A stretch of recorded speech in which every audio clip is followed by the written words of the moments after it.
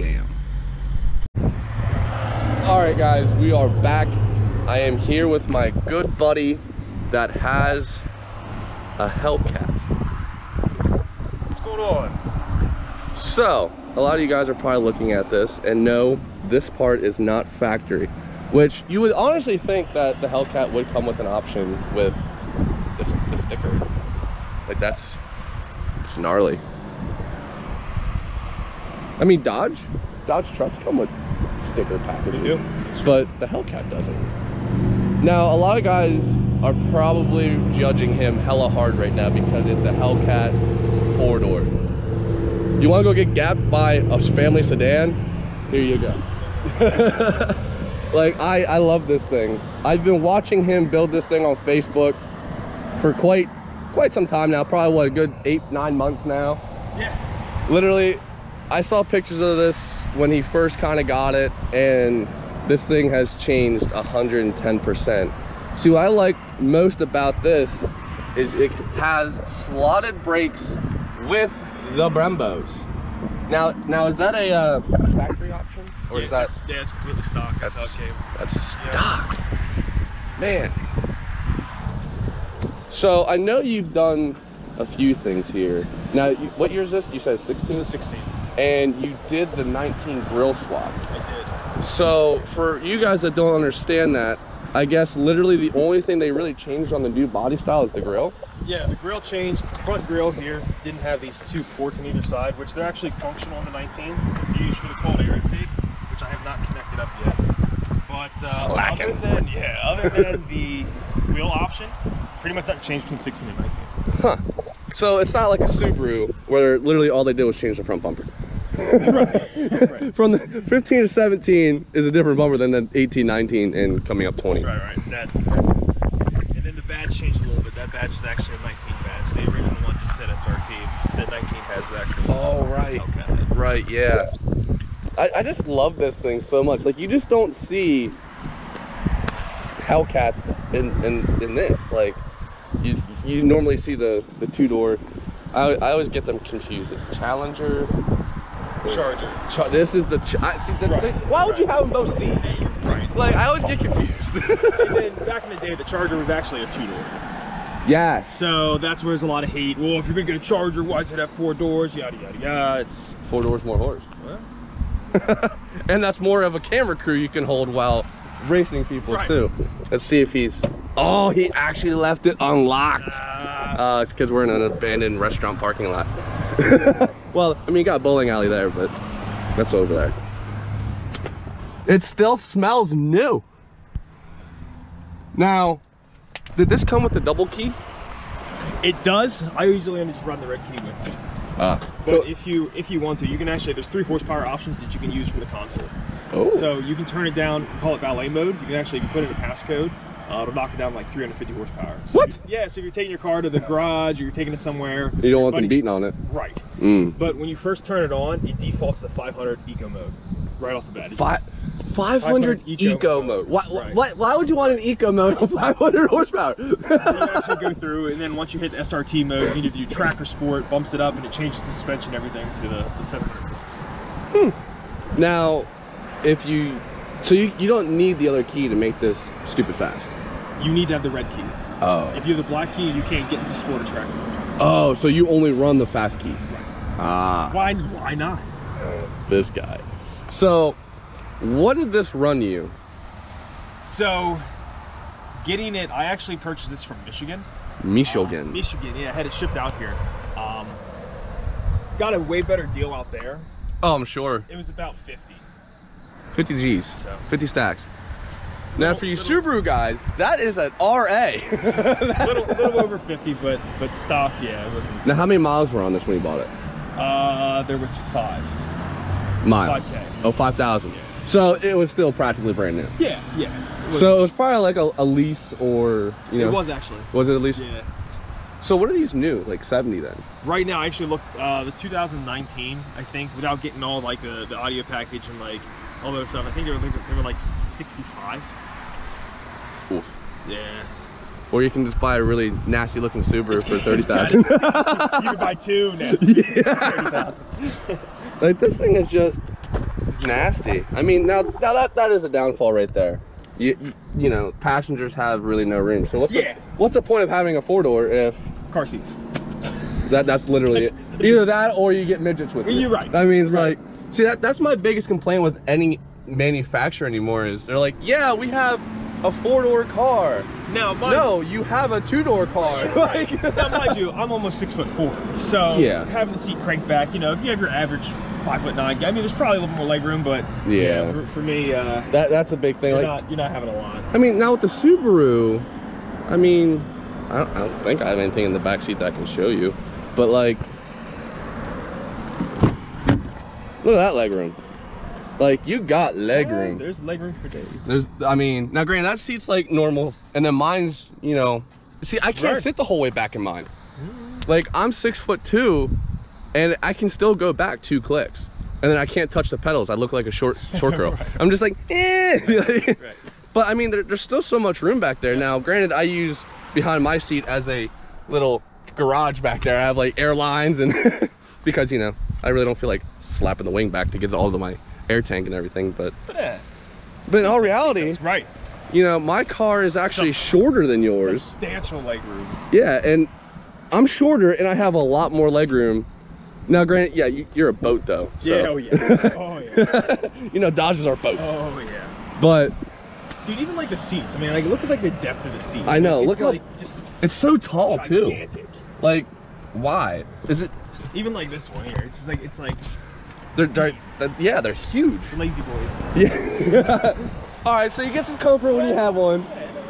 Now, you guys should remember the video with Yvonne and I with the white Mustang. So he almost has the same spoiler duckbill as he does, but his is tinted. I like that. It's not clear. See, I see a lot of guys starting to run this style, and I actually 110% approve, because it's not your normal duckbill. It's just, it adds character. You have a little bit of class to it. Yeah, you didn't have to take off or change anything with the stock, so. Oh, okay, so this is your stock spoiler. This is the stock spoilers on it. So this is like a gurney flap then? Right. Oh, okay. Right. It's inexpensive. I know nothing about Dodges. Not a lot of hassle to put them on, so. Look at his basic white girl license plate. Yeah, you like it? Is that an H3II cat? Now, how much does this weigh? Oh, that is a good question. Oh man, I forget. He doesn't know his car. A lot. Well, they're not more than 5,000, are they? They're probably around like pretty darn close now. So y'all going joke about it being a boat. Yeah, they're a land yacht, like they're heavy. But you know, that's like a thing I put on Facebook years ago. It's like Ford and Chevy are both like, screw it, let's go to a V6 turbo, lightweight, aerodynamics, let's go.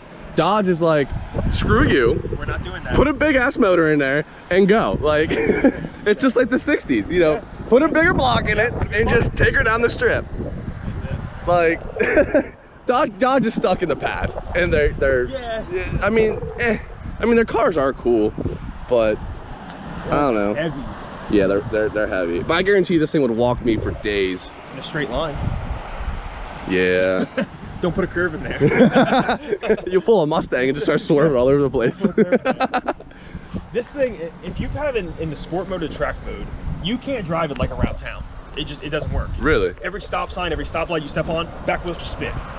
You actually have to keep it in eco mode in order to actually drive it through town. Well, you're on snow tires, that's why. I mean, that also doesn't help. But we literally found that out as soon as we pulled in here. that doesn't help. But yeah, so put some fatties on there, bro.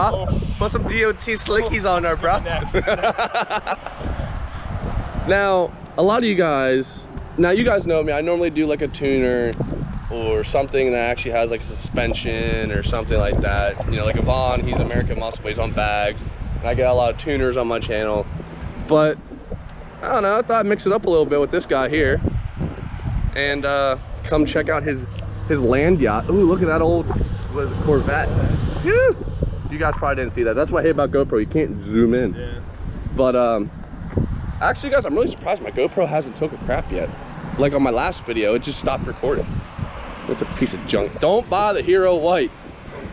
Just because it's cheap does not mean it's good. But, oh, I didn't even notice your door sills there. That's cool. Now, is that wrap as well, or is that actually... Yeah, that was also done with the exterior wrap here, yeah. Huh. Oh my God! That door's so heavy. So. Oh! Door. I don't need to go to the gym today now. No wonder why you're so buff. You're opening and closing the doors. But all right, guys. Maybe I can convince this guy to let's go for a rip and see what the hype is about these Hellcats. I've never been in one, and you guys know I'm used to. Oh.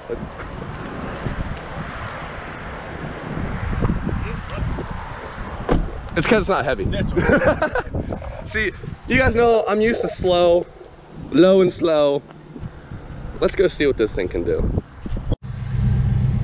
So, why do you have such a big bezel and such a little screen? It's decoration. Why was my hand in that? Okay, so here we have.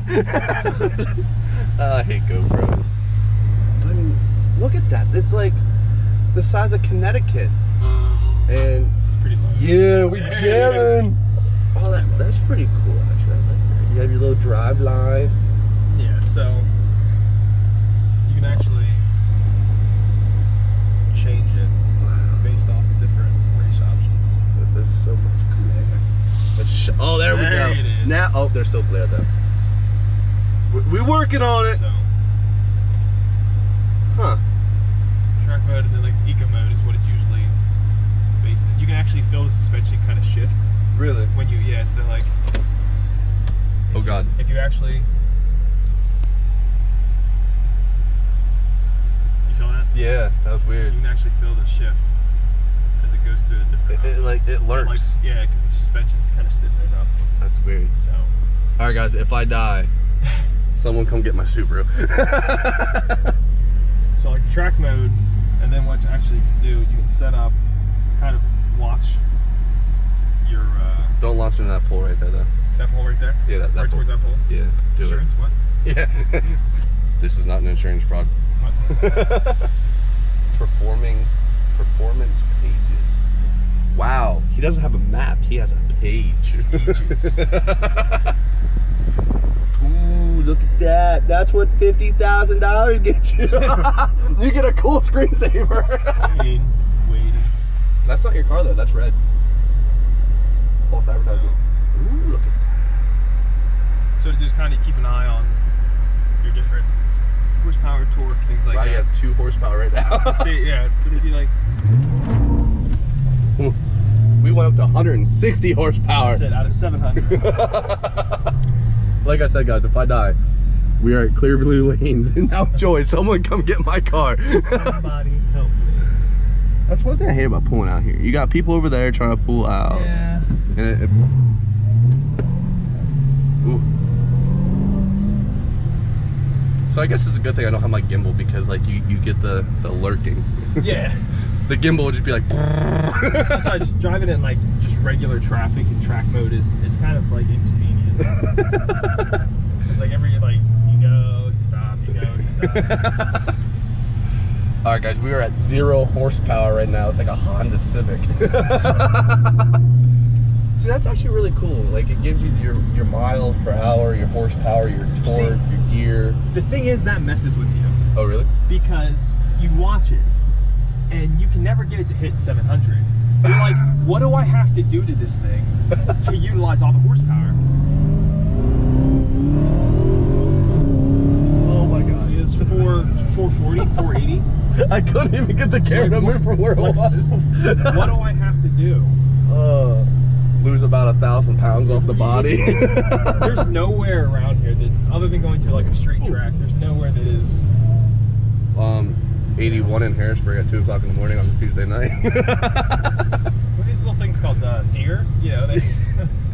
Well, look at the Bugatti Veyron at 200 and some miles an hour, just vaporizes the deer, so you'd be all right. Right. So at that speed, it's either going to destroy you and kill you, or it's going to vaporize the deer in front of you.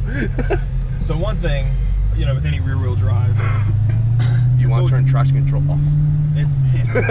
Well, it automatically does that when you go into sport mode. Really? But this gives you kind of like your G-force. As long as you don't break those peaks, in theory, your car should remain in control. So obviously it's an issue with a car like this, you know, with snow tires. With snow tires, with it not snowing. But it's like, you know, it's 60. While it is 61 degrees out, it might snow. It's Pennsylvania. Sorry guys if I keep plugging that little hole in the side of the GoPro. I'm learning. Yeah, I realized on my last video, it's just like you hear it's like la la la la. Because I keep plugging the mic hole. The old sausages. Yeah. Well, and they're so small.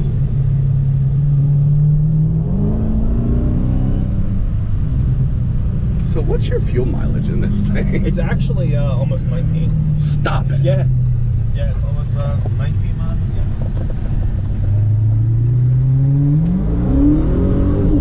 Oh, you hit 5. Oh my god.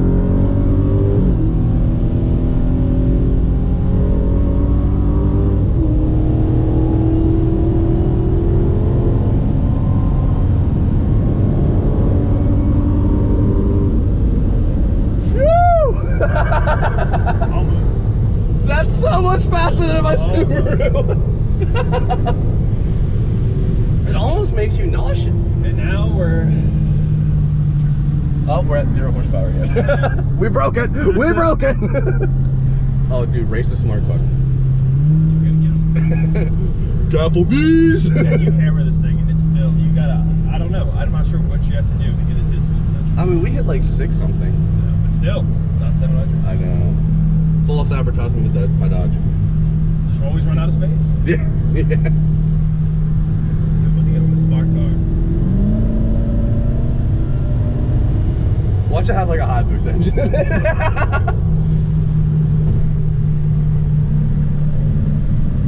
Maybe he's ready for it. Are you ready to get taken to Applebee's? Are you ready? 1, 2, 3.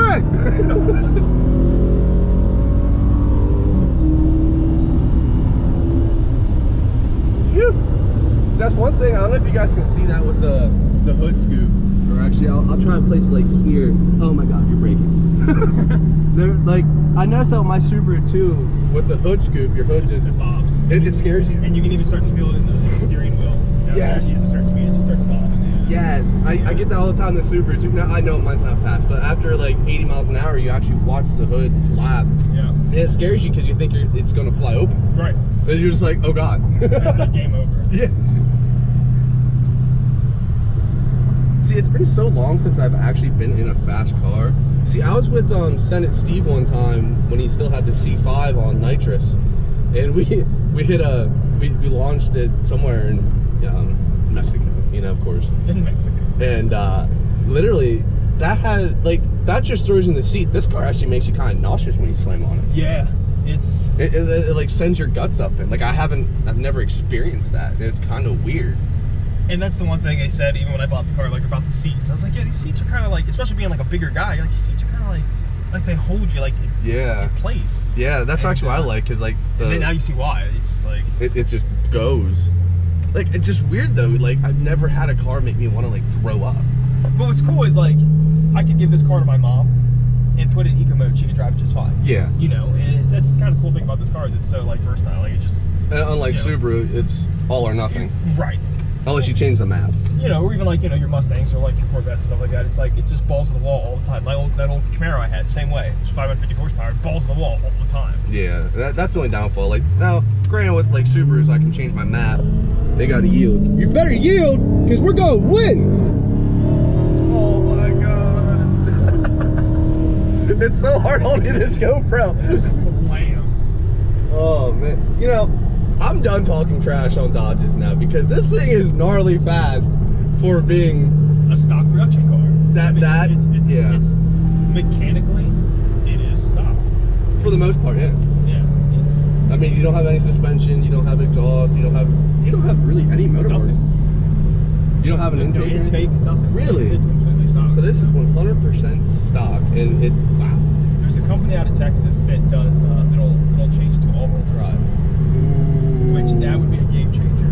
Well, see, that's my only complaint with Dodge is the new Chargers. The only way you can get them in all-wheel drive is if you buy the V6. Right. Which, why would no? Right. Like, you don't have enough. Like, not great. Yeah, V6s. If you twin turbo them, you can make power like EcoBoost. But like in the V6, you don't have enough power to like fly. Right. You know, I mean, think about it. If you make this car 700 wheel horsepower, all-wheel drive, that is a game changer. Imagine the playing in the snow. Yep. Yeah, so it's a company that set out in Texas, they do it.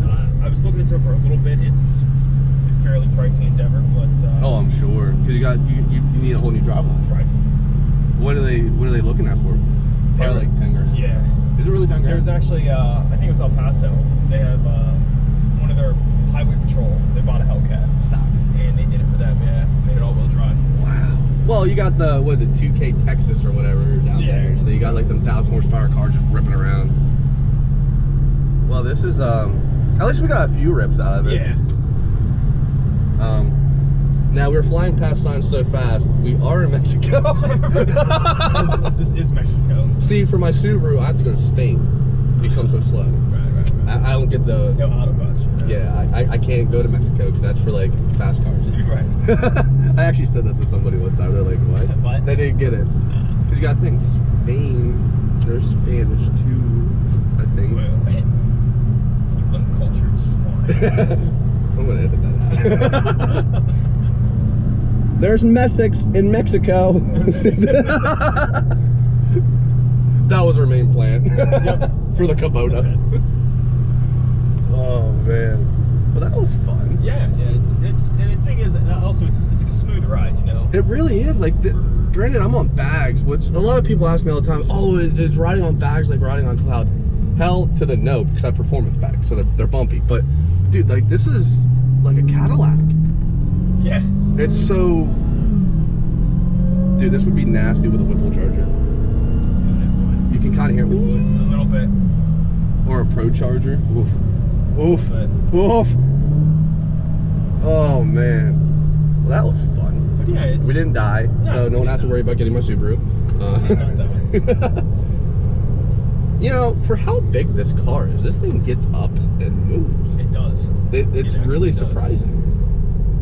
Like that. Is your window tinted? Yeah. I know you guys can't see it, but it's really screwing with me because it's like I'm wearing my Oakley polarized sunglasses, and it's just like so like different colors. Yeah. Like I saw that when we were parked, but it's like it's weird. Like, Yeah, it is. It's like a coffin in here. It is. I love it. Now you don't get pulled over for that, do you? It's one of those things where it's such a minor equipment violation that Okay. Unless you go through like Hershey or everyone has, you know, different things that they hammer, but yeah, I've never had any issues with it as of yet. I mean, it came like that. Oh really? Yeah. Oh, from factory. No, but right. Yeah, when I got it from Michigan, I guess they have different. Oh, Michigan just laws, doesn't give a shit. So, yeah. So. Well, so now do you have to get re-window tint every time you get inspected? You know what? I thought I did, but somehow the guy that did inspection was able to get the stickers off without messing with the tint. Stop it. Yeah. That just caught my eye. Like you guys can see, like it's not cut around. No, or anything. you take like you normally just take a razor blade through. So I don't know how he gets it off, but yeah, that's the third time it's been on there. And I don't know how he does it. We're not gonna. Well, actually, we could give that shop a shout out because your car can pass inspection with window tint. Apparently. There's actually a loophole on that. Apparently it does. Which doesn't make sense. Like you can get pulled over for window tint, but dang it, you can get your car inspected with limo. Oh, I mean, there's a lot of stuff like that. You can get, you know. Well, that's like you don't need a bumper cover for 364 days of the year. All you need a bumper cover is for inspection. You're right. Like, but cop can still pull you over for it. Right. Like what? That's exactly it. Oh man. All right, guys. So that is. Oh, look at that! Look at that super cool Subaru over there, guys. Wow. I bet that guy is so gay. Wow. Shame if something were to happen. But Yeah. It'd be a It's real shame if shame 700 if horsepower something just happened. went right into the It'd be really side of it. Do it. You won't. I got it on video.